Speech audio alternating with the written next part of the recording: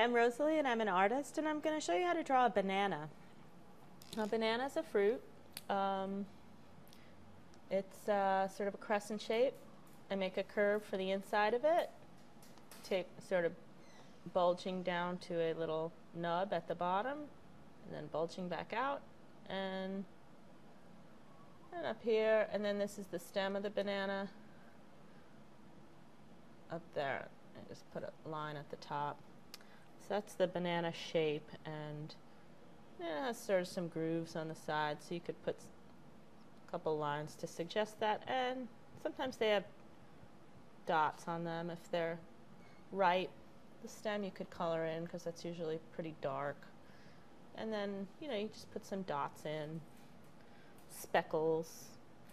When a banana gets ripe, it gets more and more of these. And if you were to peel the banana, it would be the same thing on the bottom, but then you would curl the peels like that. They would be peeling down.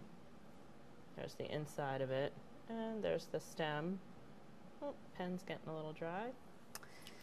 And then the inside of the banana is just like that. And you can put the speckles in and the lines, all that stuff. So there you have a banana.